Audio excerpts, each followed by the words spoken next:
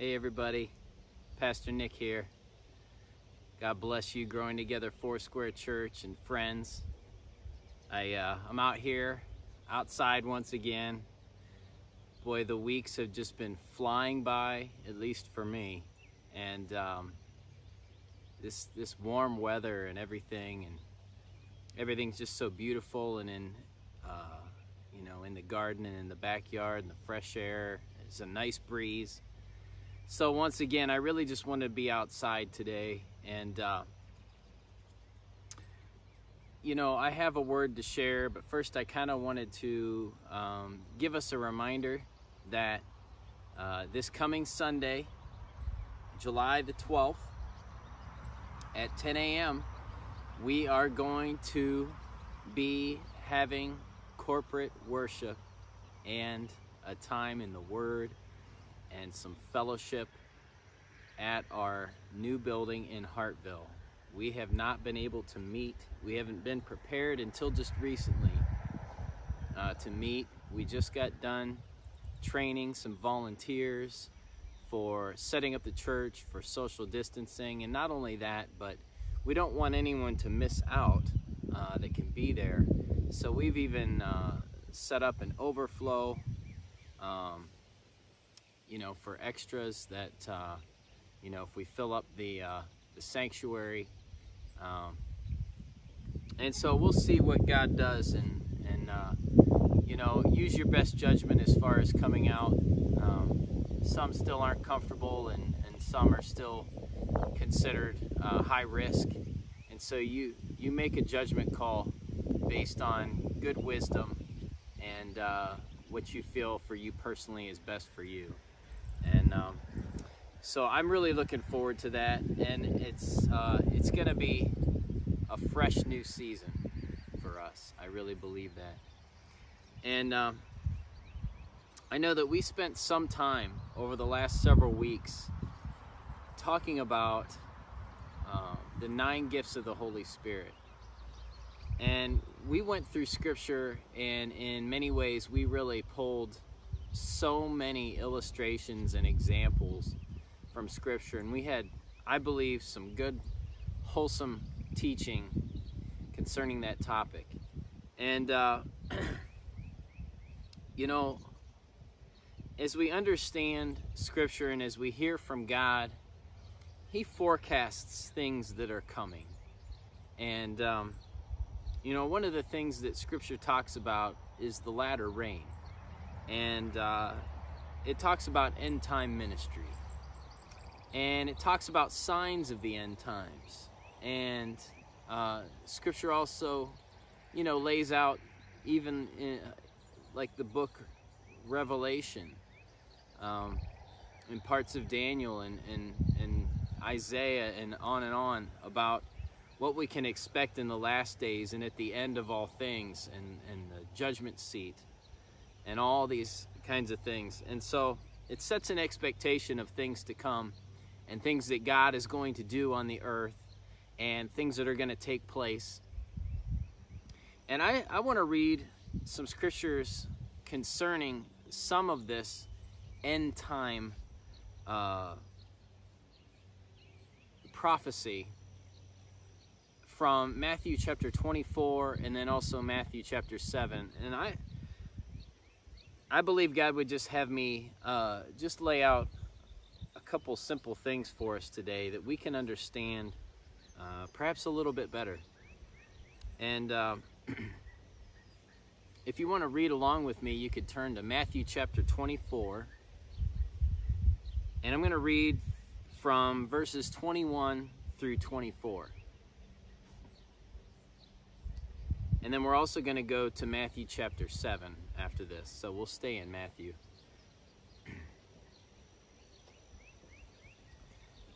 So Matthew chapter 24, verses 21 through 24, Jesus is speaking about some things in the context of things to expect in the end times, of which we are truly in, more so than the apostles or any time in history. We are in the end times. And there is still more that God is going to accomplish on the earth. And but Jesus was talking about some things to expect, and we're just going to read 4 verses out of this, because there's quite a lot in this chapter. But Jesus says in verse 21, "For then shall be a great tribulation, such as was not since the beginning of the world to this time, no, nor ever shall be. And except those days should be shortened, there should be no flesh saved. But for the elect's sake, those days shall be shortened."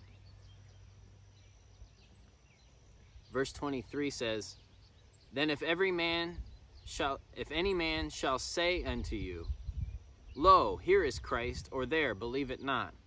Listen to this. This is the key scripture that we're going to pull from this chapter.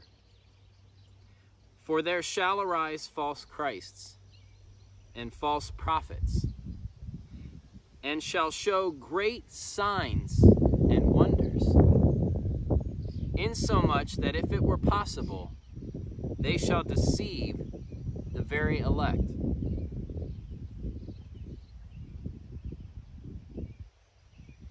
Then we turn to Matthew chapter 7. And we're going to read from verses 15 through 23.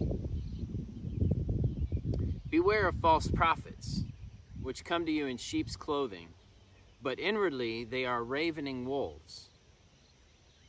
Ye shall know them by their fruits. Do men gather grapes of thorns, or figs of thistles? Even so every good tree bringeth forth good fruits, but a corrupt tree bringeth forth evil fruit. A good tree cannot bring forth evil fruit, neither can a corrupt tree bring forth good fruit. Every tree that bringeth not forth good fruit is hewn down and cast into the fire. Wherefore by their fruits ye shall know them." Now listen to this, the next 3 verses especially. "Not every one that saith unto me, Lord, Lord, shall enter into the kingdom of heaven, but he that doeth the will of my Father which is in heaven. Many will say to me in that day, Lord, Lord, have we not prophesied in thy name? And in thy name have cast out devils? And in thy name done many wonderful works," miracles. "And then will I profess unto them, I never knew you. Depart from me, ye that work iniquity." I'm going to read those last 3 verses one more time. "Not every one that saith unto me, Lord, Lord, shall enter into the kingdom of heaven, but he that doeth the will of my Father which is in heaven. Many will say unto me in that day, Lord, Lord, have we not prophesied in thy name, and in thy name have cast out devils, and in thy name done many wonderful works? And then I will profess unto them, I never knew you. Depart from me, ye that work iniquity." So a couple of things that we can easily see and understand from Scripture. We are warned that in the last days of which we are in, there are going to be many false prophets. And that, that really includes, there can be false apostles, false prophets, false evangelists, false teachers, false pastors.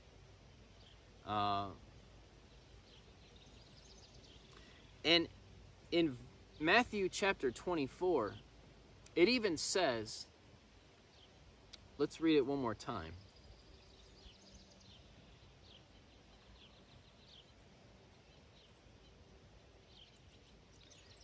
For there shall arise false Christs and false prophets, and shall show great signs and wonders, insomuch that if it were possible, they shall deceive even the very elect. Wow. So, according to Scripture, not only is it possible, but in fact it's certain that there are those on the earth, even right now, as these are the end times, that will be operating and are operating in anointings to do miracles, signs, wonders, to prophesy, to do signs. And it says, if it were possible, deceive even the elect. And then as we read in Matthew chapter 7, it says, beware of false prophets, which come to you in sheep's clothing, but inwardly they are ravening wolves. Ye shall know them by their fruits. And even as we read in these last 3 verses in chapter 7, it speaks of when people, at the end of things, when there's a judgment, okay? And they're saying, Lord, Lord, didn't we prophesy? Didn't we cast out devils? They said, didn't we prophesy in your name? Didn't we cast out devils? Didn't we do miracles? He said unto them, I never knew you. He's saying, then I will profess to them, I never knew you. I never knew you. Depart from me, ye that work iniquity. So, as we have spoken about the 9 gifts of the Holy Spirit, we've talked about wisdom and knowledge, words of wisdom and knowledge, discernment of spirits, tongues and interpretation of tongues, and prophecy, gifts of healing, miracles, the gift of faith. It is possible to be bestowed with the giftings of God's Spirit, and yet even operate in those, and yet never have a true intimate relationship with God. And because of a lack, for some, according to Scripture, because of a lack of a real, actual, intimate, daily walk and relationship with God, these are false because of the lack of the intimate relationship and a true walk with God. In other words, they don't know Him. And yet, they are prophesying, they are operating in the giftings of God's Spirit, and they are deceived, and they are deceiving. And you see, we must know them by their fruits. And we must know when we hear false teaching, the more we understand God's Word, and the more we know Him, and the more we know God's voice, and the more we know the ways of His Spirit, and the more we understand His Word, we are going to detect, we are going to be able to discern the falseness of others. We are going to be able to discern deception when we know truth. We are going to be able to know who is really His only if we really know God for ourselves, when we really know the truth of His Word, and I mean in our hearts, deeply committed to Him, in communion with Him, to know His voice, to know His character, to know His ways, to know His heart, to know His will. To know His Word is to know His will and to know Him. And be walking with Him. This is the most critical, important thing in these end times especially. Because it says, if it were possible to deceive even the elect. And so there is great deception in these times. There are many false ones, false Christs, false prophets, false believers, tares among the wheat. There are those that are false. Why are they false, and how are they false? Because they do not really know God. Because there's no real walk. There's no real fruit of love, joy, peace, gentleness, meekness, temperance. All of these things of God's Spirit. Because of a lack of knowing Him, of a daily walk, and I'm talking about when the Spirit leads us to make the right choice. We've got to make decisions to follow His Spirit and to do what we know is right according to His Word. And see, that's the difference, is a true relationship with God. And you know, this also is personally applicable to us right now, because I really believe with all of my heart, that if I understand God correctly, there are going to be ministries in these end times that are going to be operating powerfully in the gifts of His Spirit. Some will be false and some will be the true sons of God.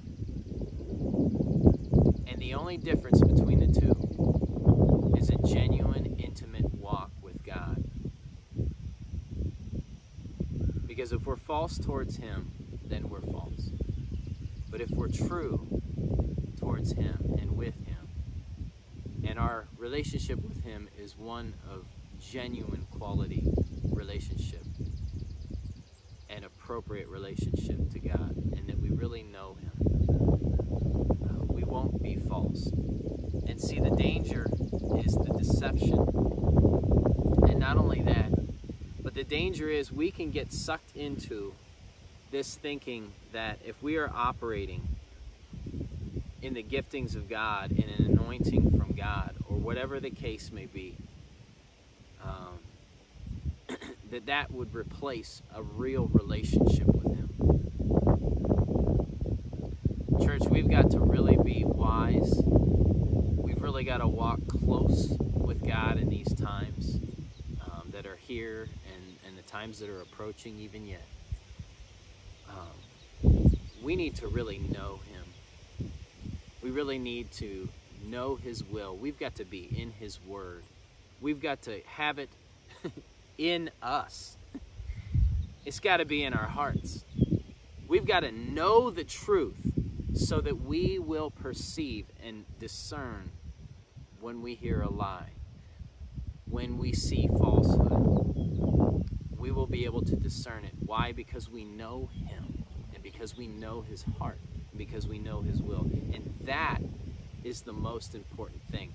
More important than operating in a miracle ministry, more important than prophesying, to know Him and to walk with Him and have a genuine relationship with Him is critical. It is critical.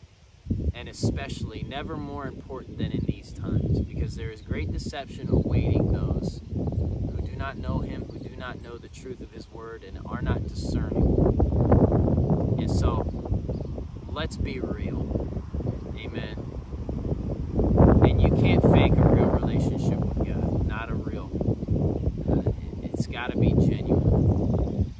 And God He is real. God loves you so much. He wants to keep you in these times from deception. He wants to really spend time with us. He really wants you to know Him for yourself. And He really wants to keep us from the great deception. And that's why God is forewarning us of the things that are coming. And I truly believe that this ministry will be one where those who truly want to know Him will have opportunity. And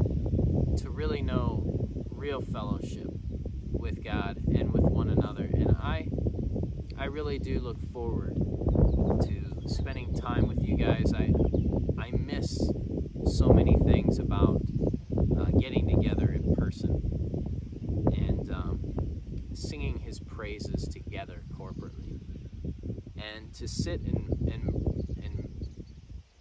break the bread of his word together. I'm looking forward to this, and I pray that this video is a blessing to you, and I pray that you really find it in your heart and obvious in Scripture and what God is telling us today, that we need to really draw closer to him, and we really need to know the truth of his word. It's of critical importance, and really a genuine walk and relationship with God is the most important thing for us. And so with that, I just want to let you know that I'm looking forward to getting together with you, and I pray that that the times that we've spent apart only make it that much sweeter when we get back together. And I know that this is going to be a special time, and I'm really looking forward to seeing you all. And so with that, I just want to tell you, God bless you. Stay close to Jesus, and walk with him, and spend time in his word, and let him speak to you today and every day, and give him appropriate praise and thanks for his goodness towards you. All the things that are good in our lives, it's because of him. And every good and perfect gift comes down from our absolutely perfect, loving Father. Amen. So give him thanks and give him praise today, and just remind him that you really love him. Amen. God bless you guys. I'm going to see you real soon. Bye-bye.